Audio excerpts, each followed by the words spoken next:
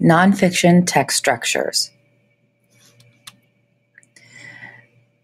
There are 5 nonfiction text structures: description or listing, sequence, time order or chronological, compare and contrast, cause and effect, problem and solution, or question and answer.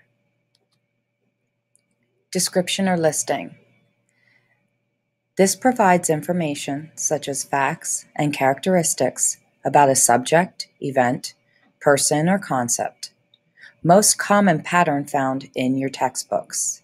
Some transitions you will see are first, second, above, at, or below. For example, for instance, in addition, moreover, furthermore.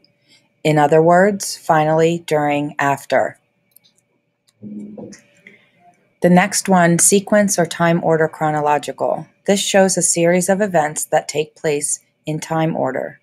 It traces the sequence or the steps in the process.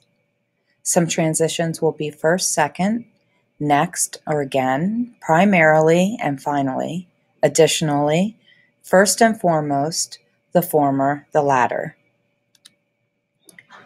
The third one is compare and contrast. This delineates the similarities and/or differences between 2 or more subjects. Difference, the same, and the difference.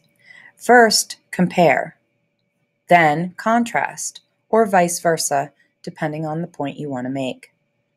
First, write about one idea, then another, and compare and contrast within those ideas. Write only about the comparable and contrastable elements of each idea. Only compare or only contrast. Both items don't have to be done. It can be just doing the similarities or just doing the differences. Some signal words you might see are, on the other hand, although, but, both, and likewise. Cause and effect.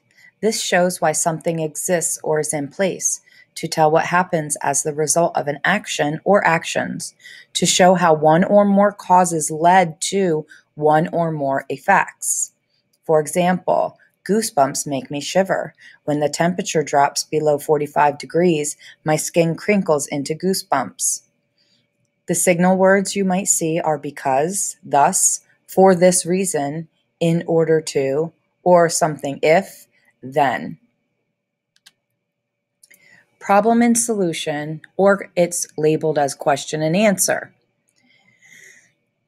This shows a problem or a question and offers a solution or answer to a specific issue. A problem can be between individuals or groups, or it might be with something that is going on in the world. A problem might even occur with just one person.